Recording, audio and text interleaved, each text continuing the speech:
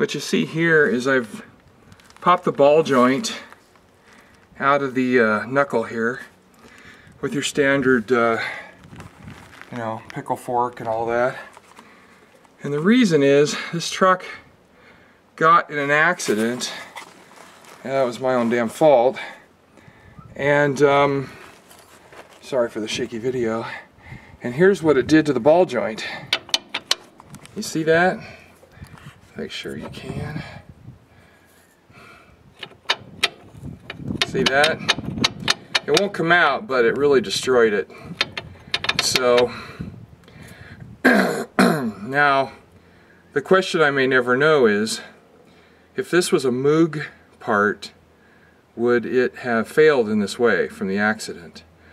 This is a Chinese part, $16 at your standard auto parts store, and I can't afford to put the Moogs in. The Moogs at the auto parts store are very expensive, but off eBay they're real cheap. So still can't afford it. So these will go in and get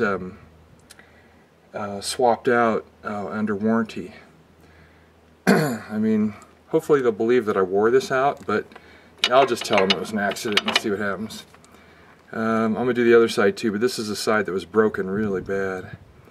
So anyway, I'm going to unscrew this bad boy and get it done. See you, bye.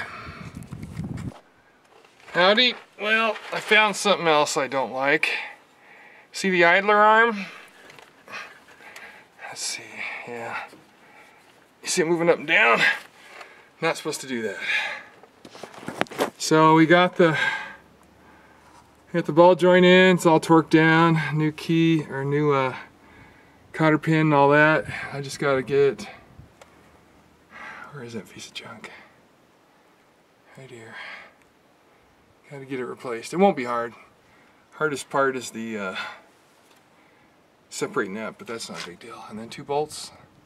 Swap it out. So I gotta go see if I can get a part. See you, bye.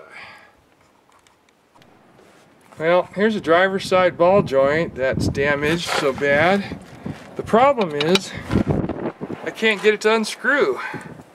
I think what might have happened is the ball joint underneath may have flared out from this being yanked so hard, and that's why it's so tight I can't get it out.